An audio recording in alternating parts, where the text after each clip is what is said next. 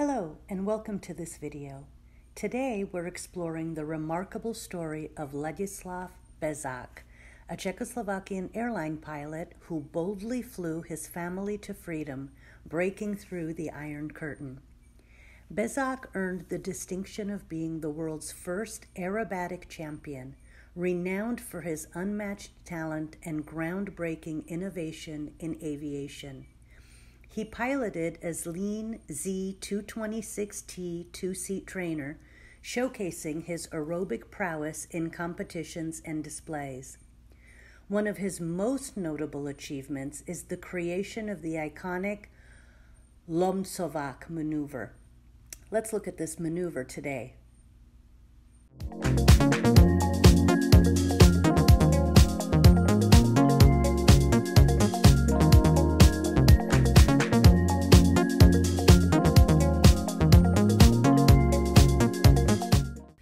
On August 20th, 1968, the Soviet Union spearheaded Warsaw Pact troops in invading Czechoslovakia to suppress reformist movements in Prague.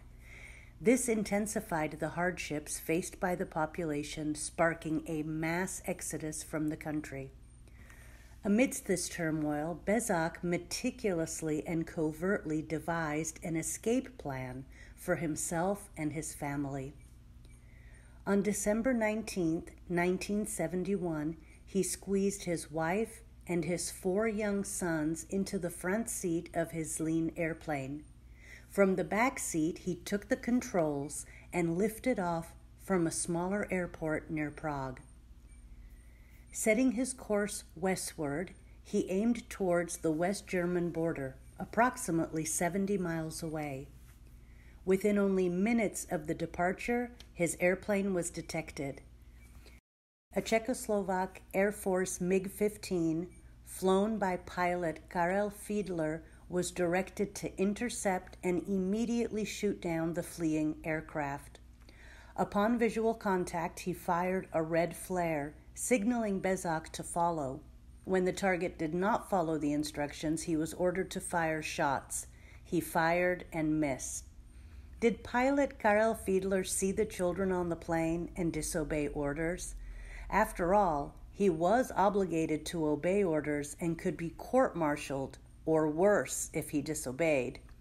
Bezak later said that he performed some aerobatic-style maneuvering and quickly dropped the Zlín by 4,000 feet, where he slipped it into a heavy cloud layer. But the MiG can travel at 740 miles per hour, while the Zlín travels at only 150 miles per hour, and they could literally see each other in the sky. Remaining within the cloud, Bezak maintained the westerly heading. 30 minutes later, having judged themselves to be well inside West Germany, Bezak emerged from the clouds and soon landed safely at Nuremberg Airport with his family. Their flight to freedom captured global attention, and the West German government subsequently granted Bezak and his family political asylum. But there's so much more to this story.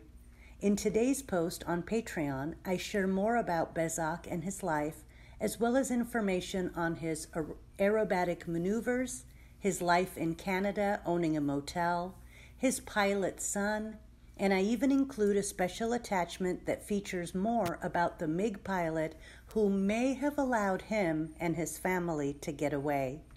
Be sure to join me on Patreon to access this post and similar content. If you enjoyed today's video, don't forget to give it a thumbs up and subscribe for more content like this.